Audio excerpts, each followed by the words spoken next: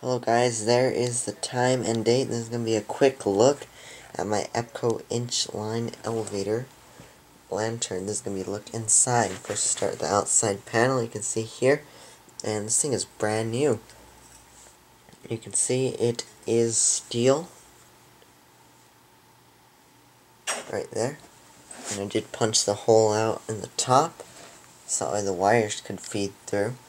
Down here is your classic EPCO gong, 48 volts, part number 70B07-P03, 48 to 120 volts, and brown is up, red is down, and black is common, yeah, not communication, and that just goes in there. And you can see, I actually got this custom panel from a local metal worker, and listens to the gong going down and up. And right here in the middle we have our elevator actual LED indicator. Now this is rated from 20 to 130 volts AC and DC. Again, the same coloring applies. There is the two 9-volt batteries I added inside the panel.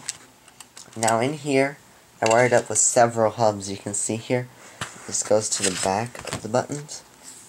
I think it's like negative, positive, and then normally open, normally closed. I'm not too sure. But anyways, we have the green wire going right here, and this is a negative terminal. And all of the components are hooked up directly to this right here. And it goes to the battery too. And the two components inside the lantern are hooked up to it. There's a tag. Kind of see this is Series 7400. Got it for $50.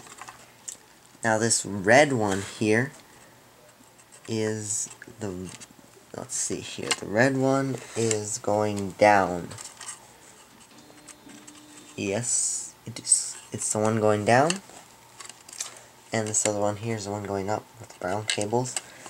And this tiny one here is just for the buttons so they can light up when pressed. And that's pretty much it for a quick little look inside my EPCO InchLine Lantern. I'm going to do a separate dedicated video test of it, but I'll just give a sneak peek at the lantern. Down and up. And that'll be it. Watch for a separate test video coming soon.